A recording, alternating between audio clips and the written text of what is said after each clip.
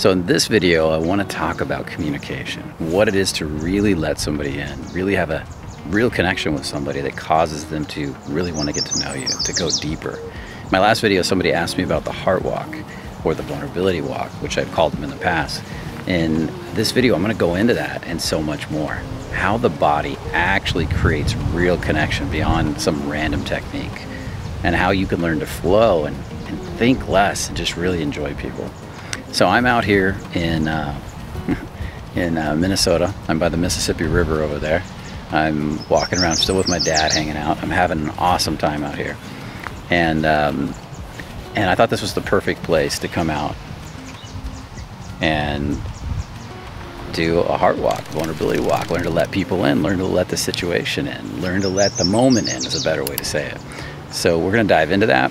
But before I do, I want to ask you to like, subscribe, and share. Definitely share in this video because it really helps everybody to grow. We all learn from your shares, and I really appreciate it. So what do I mean by this? Well, first I want to talk about the center pillar of the body. This is the center pillar of the body. It's the heart, the stomach. It's actually the prefrontal cortex, the face, the throat, the heart, the stomach, the turn on, then you got your grounding with your legs. We communicate through this body. All our communication flows through the body. You can't communicate without a body, right? You can't live a life without a body. You can't enjoy a beer without a body. You can't laugh with somebody without a body. And what we're really doing when we go out to communicate, to enjoy another human being, is we're learning to feel each other through this body. We're learning to connect. That's what connection is.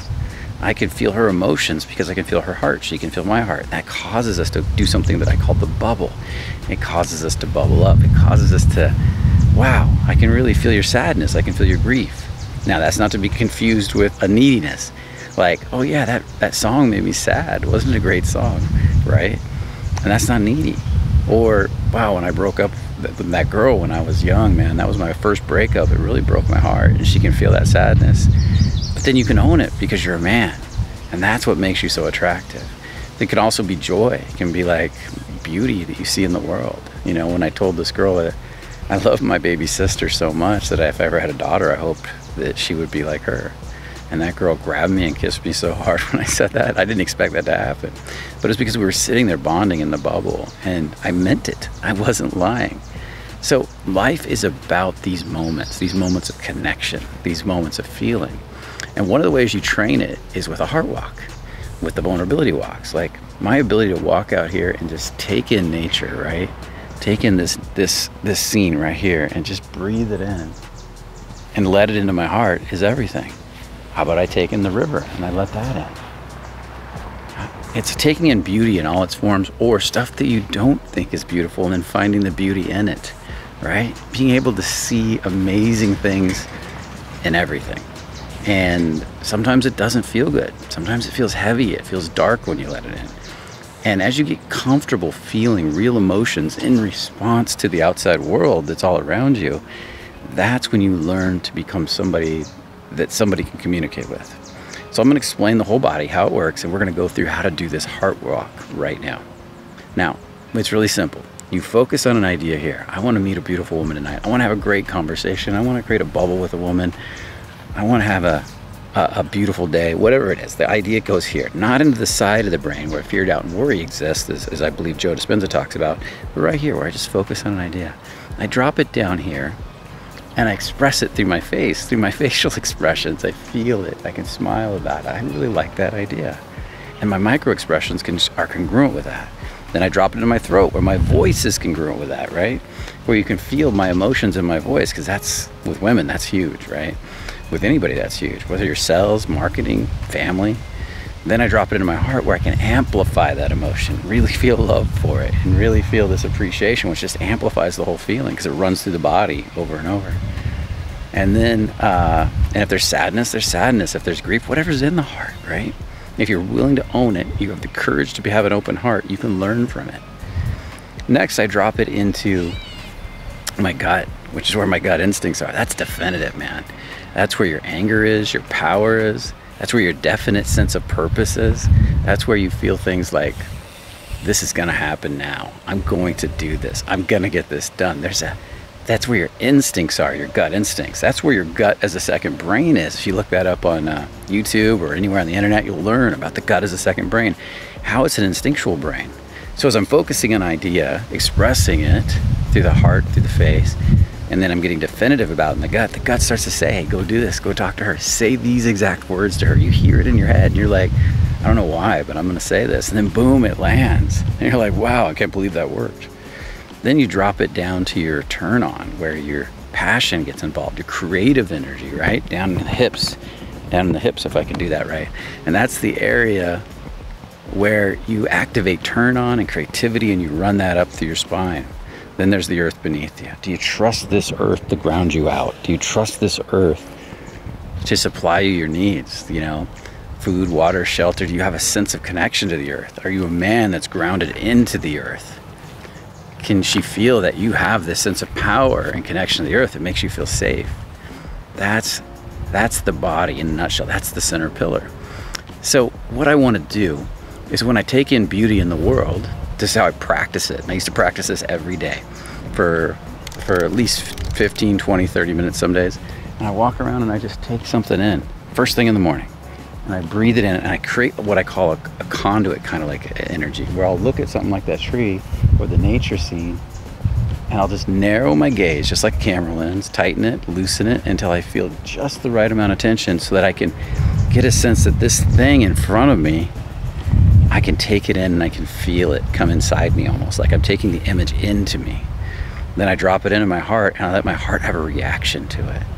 I relax all through these muscles here, and I just get a reaction to it. Wow, that tree's beautiful. Or when I really feel it, the tree might suddenly start to feel like it wants to talk to me. It feels like it's alive, and it feels really good. That's my hippy dippy part, right?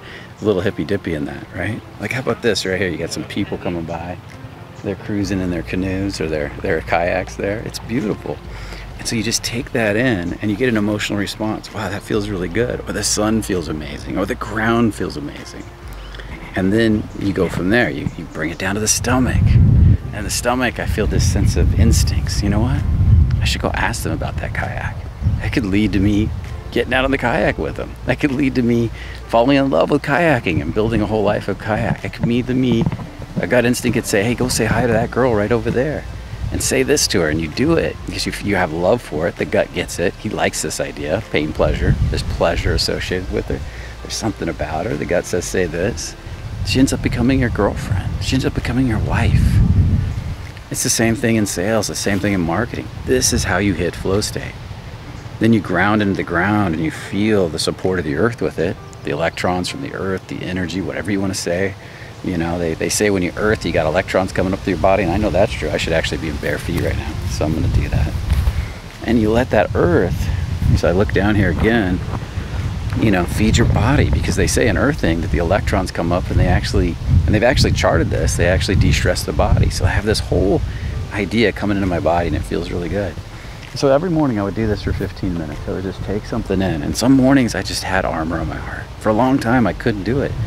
I would sit here and try to take something in, and I felt nothing. All this would feel cold. It'd feel shut off. I'd be in my head thinking, and the side of my brain worrying, not quite here. But if I committed and I stayed with it, at some point there would be this emotional breakthrough, and suddenly I'd be like, oh, I can feel with my heart. You probably all had this moment. Maybe you bubbled up with somebody and you started to feel them. There was this moment where I could talk to this person forever.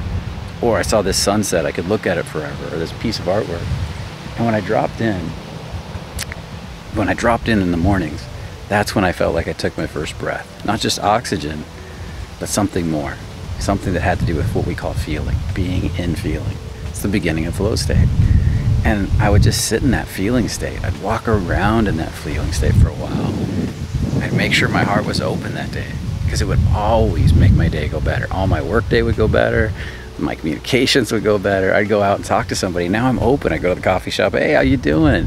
And I can feel their emotions. I can feel their senses. And they like talking to me better. That ability to let somebody in is huge. So I used to call that the heart walk. And then when I go talk to people and let them in, I call it the vulnerability walk, because now you add a whole new element, right? The tree's not going to reject me, but this girl could reject me. That's the feeling inside of me. There's a sense, wow, I like her. Oh my God, hi, what's your name? And she could shut you down. She could open up. That's why it's vulnerable. But as you get stronger and more comfortable with feeling her emotions, you become strong and vulnerable. You just become strong. Like, I'm comfortable with my emotions. How you doing? Oh, you don't want to talk today? Maybe tomorrow. And the next day you come in and you're so consistent being open-hearted. She's like, hey, she starts to get curious about you. Starts to wonder, why is this guy always so happy? Why is he so open? And then when you go approach people and have conversations, it's so much more powerful. It's like, damn, look at you. You are beautiful. And your whole heart's blasting. I just want to say hi to you. Or when you tease somebody, you know what, you're being difficult. I'm not talking to you anymore. Go away, go away. And she can feel the incongruence that you're, one level you're pulling her in and another level you're pushing her away, because you have so much feeling in your body. That's what the heart walks and the vulnerability walks teach.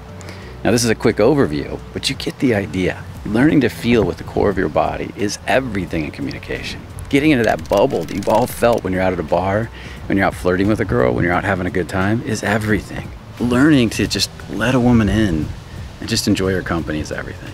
And you can do it, I promise you. You can do this if you just practice. It does take regular practice. I used to be shut off half the day, if not the whole day. And then I got down to like 30 minutes, 20 minutes, 15 minutes, and I just worked at it really hard, learning to relax the face, the jaw, down into the heart, and then eventually down to the stomach. And what we found in the workshops and the seminars and the trainings is when you want to get really good at connecting with people, if you get the heart and the stomach working together, they really begin to trust you as a man. Because the heart makes them like you, the gut makes them believe that you can get shit done and that you're powerful as a man. And we found, we took guys out on dating workshops, that they did a lot better when they got into their hearts. When they got in their hearts, women started to enjoy talking to them, but they started to get attracted when they got into their guts with their hearts. So there you go, man. It's a heart walk. That's a vulnerability walk. Have you ever been in the bubble? Have you ever felt where you were letting people in and you're feeling their deepest emotions? Have you ever felt where you really enjoyed a person, right? Like when I look at a beautiful woman and I let her in, or anybody really, I'm trying to see the best version of themselves. Even if they're grumpy in that moment, can I see the innocence beyond this personality they're presenting to me? Can I enjoy that innocence in my heart and my stomach? Because that oftentimes will disarm people. And so I want to invite you into this idea that you could do this, you can practice this, you can learn this. And it's a very powerful process when done over time. Give it some time to learn, a month, 2 months, and you'll probably find it goes much quicker, but just don't look for the results, just enjoy it and see what happens. I'd love to hear your comments in the video. Definitely put a comment about this with your practices, how you're doing, what you're learning, if you've done it before. If you understand what the bubble feels like, maybe you've never done it, but you get it. Like, I've been there, man. I get it when I'm in that flow state. I'm talking to people and they just want to talk to me. I get it when I'm out in nature and there's beauty everywhere. And I just take it in and it's just gorgeous. It's like the trees are talking to me. It's like the art is talking to me. I can't seem to do it with my left hand there. That's what I'm talking about. See, I'm going to end on this story now. I used to really love art. I didn't love art, excuse me, the other way around. The woman I was dating loved the art back then, and I didn't get the art. Now I love the art. And I would go to this, I went to the Getty once with this woman I was dating. This beautiful woman. She really loved this painting at the Getty. It was a Van Gogh painting of the irises, the twisting irises, you know, going up at an angle. And supposedly Van Gogh painted that when he went into the insane asylum after he cut off his ear. And she really wanted to see that painting. She said that painting meant a lot to her. And she was standing there crying. Well, first she was just standing there. I saw her back and people were coming up and looking at her from the side and kind of curious about her, wondering what she's doing. And then as I walked up next to her, I looked at her, I saw these tears streaming down her face. She was letting that painting in. That painting reminded her of her father who had committed suicide. She had found his body. That painting really released a lot of trauma out of her by her letting it in, by her being and feeling with that painting, by her processing those emotions. That painting, that really changed her life. It really helped her to grow. And that's what feeling can do for you. As you learn to feel more and you learn to go out in nature and enjoy life and the beauty of the world, your whole life can change. The whole way you relate and talk to people can change. The connection, the feeling, the intuitive hits you get off of conversations can change. So consider trying this today. Consider starting right away. And again, one more time, drop some comments. I'd love to see them. And remember, only the confident really live. See you in the next video.